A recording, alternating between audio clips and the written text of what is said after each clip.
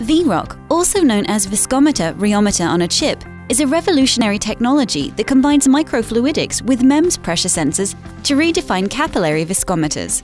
How is it different from conventional capillary tube viscometers? VROC uses laminar flow in rectangular slit capillary to determine the viscosity of a fluid. But there are key differences compared to traditional technology. Instead of relying on gravity for flow, VROC uses a pumping system to impose specific and controlled flow rates.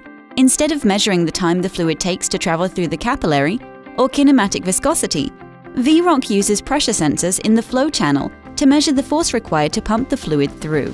This resistance of the fluid to flow is the actual definition of viscosity. The last key difference? Size. Why is this important? Because it allows to characterize not only Newtonian fluids like water, but also non-Newtonian fluids like polymer melts, concentrated antibody solutions, cream, and more. Dynamic viscosity is a more fundamental property independent of density that's useful to study molecular interaction. Size is probably the most important difference with all viscometry methods. VROC viscometers require about 1.5 microliters, which is less than 1/4 of a teardrop. Its small size also results in very low Reynolds numbers, avoiding turbulence or flow instabilities at extremely fast flows. These are some advantages of Rheosense's viscometers. Want to learn more? Visit us at rheosense.com.